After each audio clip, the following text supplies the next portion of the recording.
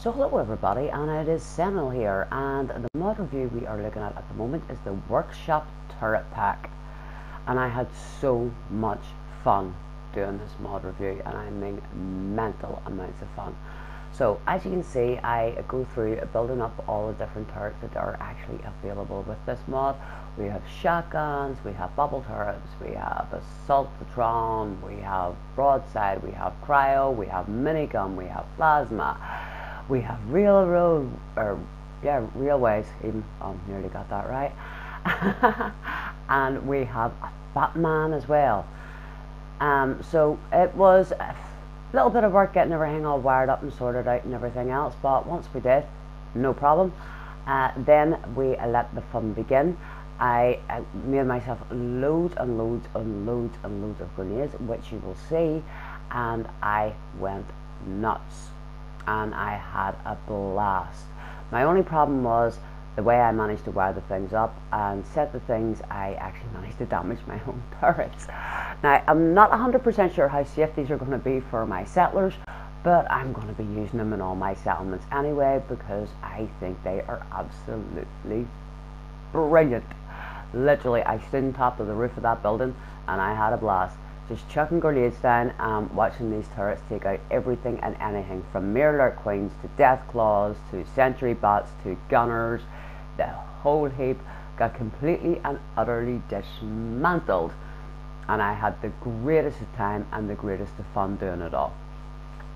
And I would definitely stand and do it all over again and just cry with laughter. But as I say, I did set them up in the wrong places, so they did actually end up injuring each other, but they are brilliant, they are very effective, and it's a wonderful light show. As you see, who needs fireworks on the 4th of July? Just build yourself some turrets and Fallout and sit and watch them destroy all the enemies under the sun around you. That's a pretty good way to see the apocalypse through, everybody. So definitely one of my right up there mods.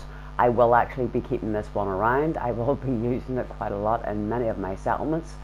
I think I'm going to need a mod to make sure my settlers sort of stay around for a while. As you see, the mirror alert came from me because the guns were recovering, because the cryo gun froze half of the turrets on me. But it was fun! And once the turrets sort of woke back up again, they, wiped out half a sanctuary.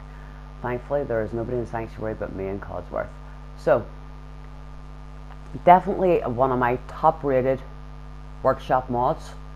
It is a brilliant, brilliant, brilliant turret pack. And I will tip of my hat to Astlem. And as ever, peeps, if you look in the description, you will actually find the link to their Bethesda.net page. Go get it, have fun, chuck loads of grenades, go nuts, knock yourselves out. So this is Sentinel. I'm going to drop on out here, guys. I think I'm going to go and blow up some more Mirror Queens. So later, peeps, have fun, keep gaming. I'll catch you all on the flip side.